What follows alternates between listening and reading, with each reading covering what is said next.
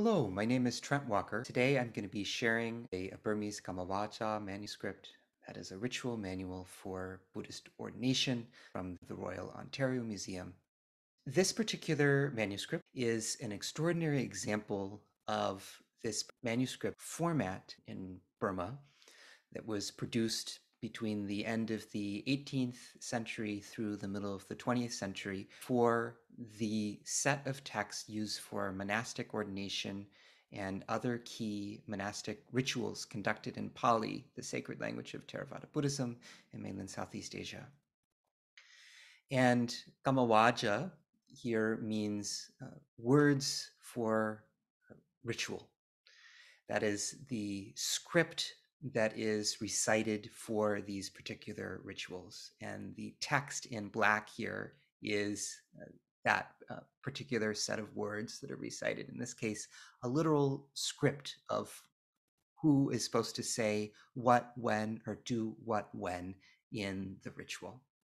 Part of the reason that this particular style of manuscript is so extraordinary is that even though it has the format and dimensions and the way it's stacked together looks like palm leaf manuscripts, the dominant technology of the book in mainland Southeast Asia, this particular example is not made from palm leaf, it's not made from paper, it's not made from other much more commonly used materials, but is actually made from cloth that's been stiffened through successive layers of clay and lacquer, and then gilded and elaborately ornamented with red lacquer designs. So here we see on the cover some of those extremely elaborate ornamentations showing particular forms of Burmese decorative art.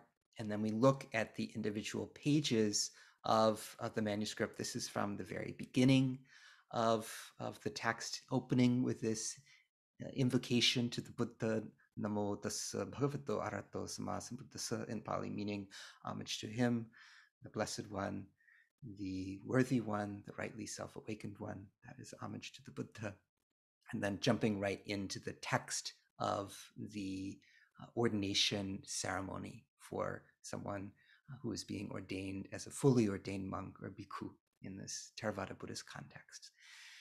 When we look, though, at the quality of the script and the text here, it reveals something quite important about the materiality of this manuscript. So, as I mentioned, the inner core of this manuscript as an object is actually sheets of cloth. We don't know exactly which cloth was used, but according to a 19th century set of reports by Lewis Allen Goss, whose family is the source of this particular manuscript coming to Canada.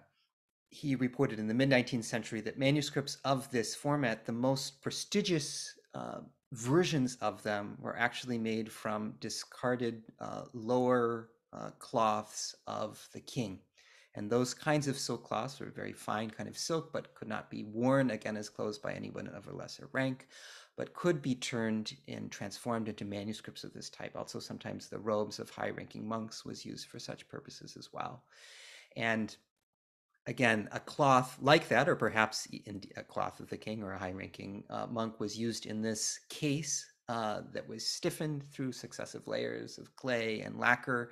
Then the scribe, probably a different craftsman than the person who actually created the leaves here out of cloth, but the scribe would have taken a particular kind of pigment, a powdered pigment, either orpiment, which is a kind of arsenic sulfide, or cinnabar, a kind of mercury sulfide pigment. These yellow or red pigments would have been drawn on the lacquered leaf, which would have appeared originally all black, to be able to draw the outline of the letters. Then in another stage, the whole surface would have been gilded, and then as that gild was pressed and wiped away, it would have remained on the places where there was lacquer, but it would have fallen off the places where there was the orpiment or where there was the cinnabar. And that's why we see here this black letters coming out against the gilded gold background.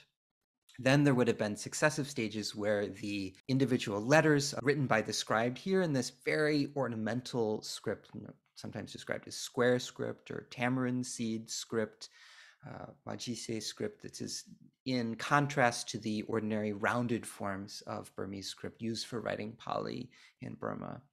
The letters would have been improved and sharpened through that stage, and then another artisan, the person who created these incredible details in red lacquer, would have gone through the whole manuscript, filling out some of the gaps in between the letters with these designs, and also the framing designs on the outside, creating this quite elaborate effect. And it's presumably this secondary artist after the scribe who has left this short colophon at the bottom right of this image.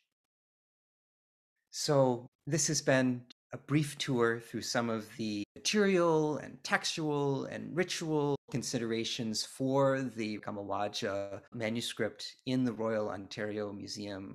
I also encourage you to visit the Hidden Stories digital exhibit that's available at this address to learn more, and other objects that have been part of contextualizing the history and the interconnections of books along the Silk Road. Thank you.